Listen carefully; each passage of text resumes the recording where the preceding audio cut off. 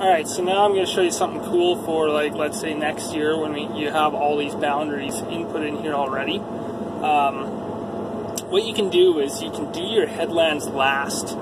And the benefit of that is you won't be driving over all the headlands you seeded every time you do a turn. So, as you can see this year, I've already done one headland pass. I've made my boundary. That's all good because I got that pink around there, which is my boundary.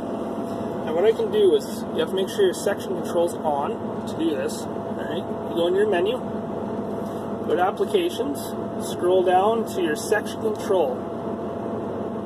So what we can do is master's on, or highlighted, good to go. Headland control, you can have that off or on. So when I turn this on, I can do an offset.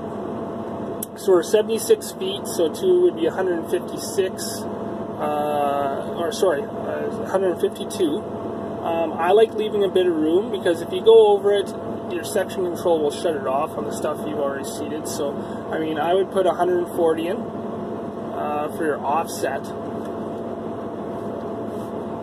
Hit OK. Now, what that has just done is, you can see this yellow lines appeared here. Anytime I go past that with my section control on, into the headlands, it'll shut it off. And then when I come back in with section control on, it'll turn it on as I go past that imaginary line. So this enables you to do your headlands last and saves you from driving over the crop you've already seeded.